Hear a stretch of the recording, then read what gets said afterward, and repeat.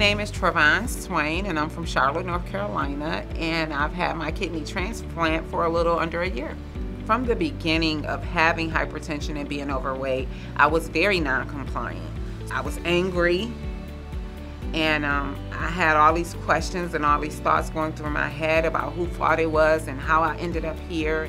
So that was a huge red flag that I hadn't always been responsible with my own health.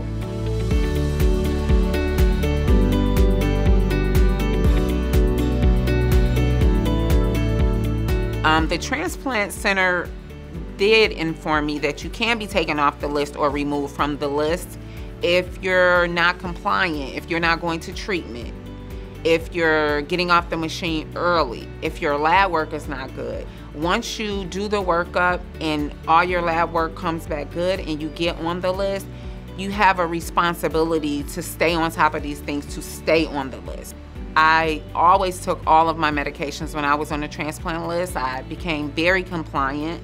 I went to all my specialist appointments and I did all my lab work. I never missed any transplant appointments. The things I struggled with the most when I was on the list was my eating habits.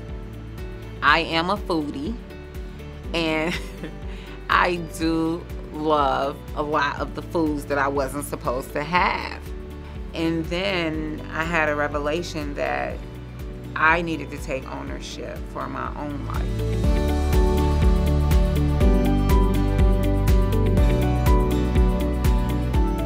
I was going through a divorce, and I had left that part out. I just kept saying, yeah, I have this great husband. I have all the support at home.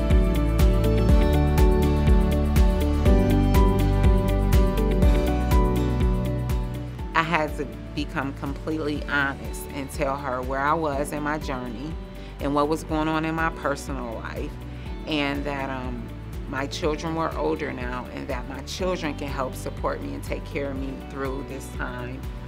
It was very difficult to tell my social worker the truth, but I trusted that if I be honest and be sincere, that it would come through. She said, okay, we can continue to move forward. So it was definitely a blessing. The journey was not always easy, but it was definitely worth it. Kidney transplant is 100 times better than dialysis.